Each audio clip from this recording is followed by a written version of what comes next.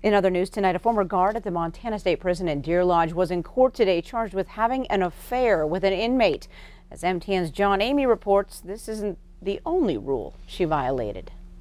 A former corrections officer with the Montana State Prison was sentenced to the Department of Corrections for sneaking contraband to an inmate in the state prison here in Deer Lodge. District Judge Ray Dayton sentenced 24-year-old Nicole Dyer to 13 months with the Department of Corrections, with 7 months suspended from that sentence.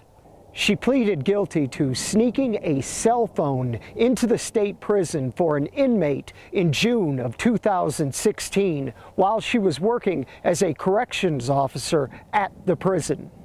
Prosecutors say Dyer was corrupted by inmate Alfred Joseph Smith, a 36-year-old man with an extensive criminal record.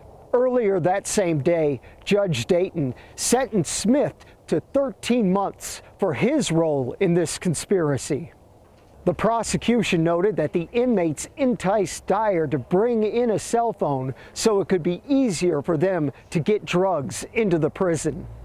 Judge Dayton noted during the hearing that Dyer's actions put inmates, staff, and other personnel at the prison in danger.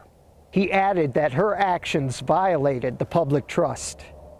In Deer Lodge, John Amy, MTN News.